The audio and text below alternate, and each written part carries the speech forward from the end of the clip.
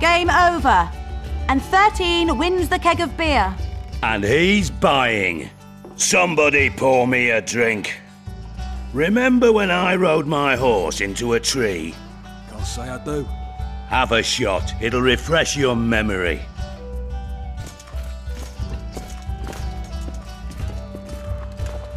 Gentlemen, to our health. Just like after the Battle of Garge. Aye, that was a right piss-up. We puked all over the battlefield. To paradise on whores' arses.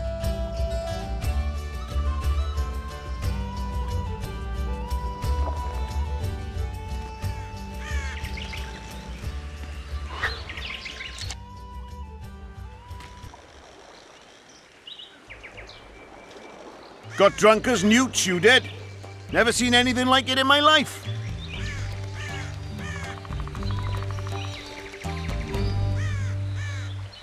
Anything like what? Such a sight. Meaning? Better you don't remember. But I want to know. I tell you for a few ends.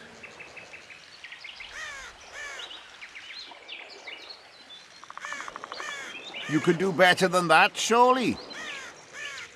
Listen, I'm a witcher, and I'm massively hungover right now, so speak or regret it. All right, then. Talk to the madame. She knows the details.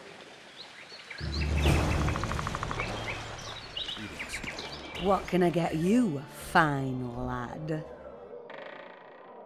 They say you know what happened here yesterday. I do, but you'd be better off not asking, darling. Talk. Nothing's for free, especially in a brothel.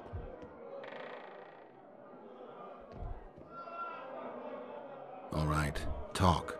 5 of you came in, or crawled in, I should say. I was crawling? Indeed. One of the blue ones ordered 5 girls.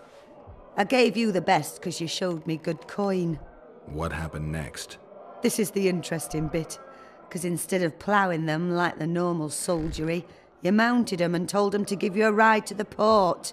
Can't be. Ask the lass in the uniform then. Vess was here too? Sure was. She tried to stop you, but you were too much for her.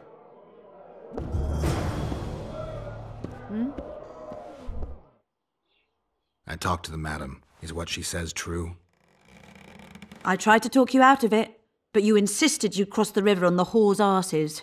You tried for several hours, but it just wasn't going to be. What happened next? You said you wanted to be one of the blue stripes and had to get yourself a tattoo. What tattoo? One like ours. And you got it. Shit. Where are my things? You left them all over the place. I gathered them in that trunk by the window. Thanks, Vess.